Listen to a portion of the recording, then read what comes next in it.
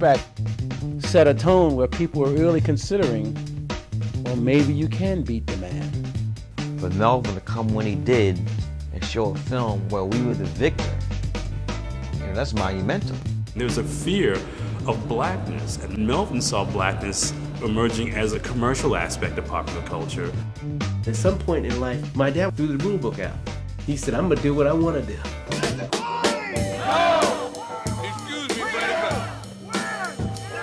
Excuse me, lady, but you fooling, ain't you?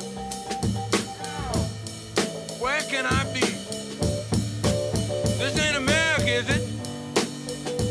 Oh, Lord, where can I be? This ain't America, is it? No, this ain't America. You can't fool me. Tonight, Melvin's going to tackle, well, he's going to be talking about, I'm going to let you figure it out. I have the housing solution. Here goes. Hookers and the homeless. The homeless needs beds, right? A bed is not much when you got one, everything when you don't. Every hooker should be assigned a homeless person who gets the mattress when she's not using it.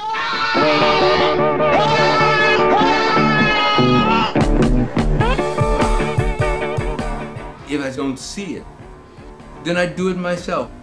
That's what happened with the film, with music, the writing. I didn't see the type of things I wanted to see, so I did it myself.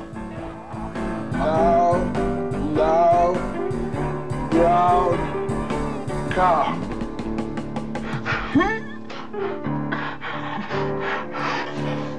It's a nightmare.